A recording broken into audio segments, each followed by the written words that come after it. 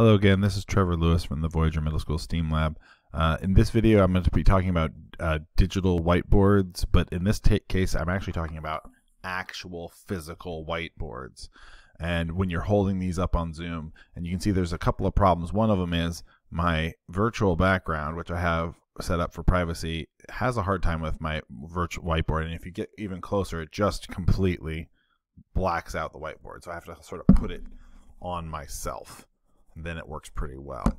The other problem with physical whiteboards that you're going to have with Zoom is mirrored video. So I'm going to go into my video settings real quick here. I never have my mirrored video on, but there's this option here to mirror my video, and this makes it really hard because if you're trying to, especially if you're trying to write, you're going to have a hard time because the feedback to your brain is just really difficult.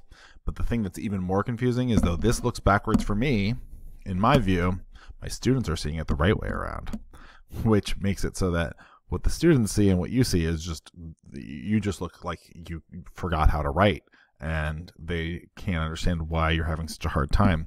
So I always keep mirroring my video off.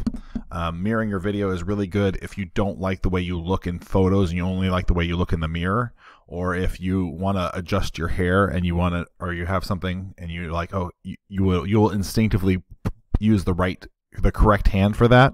But if I'm motioning to something on the screen of a student, I'm like, this is on the right side of your screen, and I use my right hand to point like this, my students are actually seeing me point on the left side of their screen because it's not mirrored for them.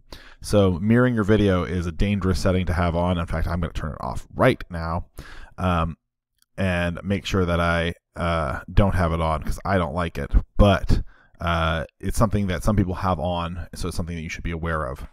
The other thing that you can do is, if you're having trouble with your virtual background and you do have privacy concern of like your family in the background, what you can do is you can get it started to be held up, make sure you can peek around the side, then go to choose virtual background. And then I find that this takes a little while sometimes. Zoom has a hard time opening up this setting sometimes, so maybe time it out in your lessons where you have time to wait for it to open. But you can show this on your screen using a physical whiteboard by switching it to none while you have the whiteboard up. And then you can switch it back to a virtual background before you move the whiteboard to maintain your privacy. And then you can do, and they can see those changes in your physical whiteboard even though you haven't closed the settings or hit apply or anything like that. So you might want to make sure of that if you're trying to maintain sort of a virtual background for privacy reasons.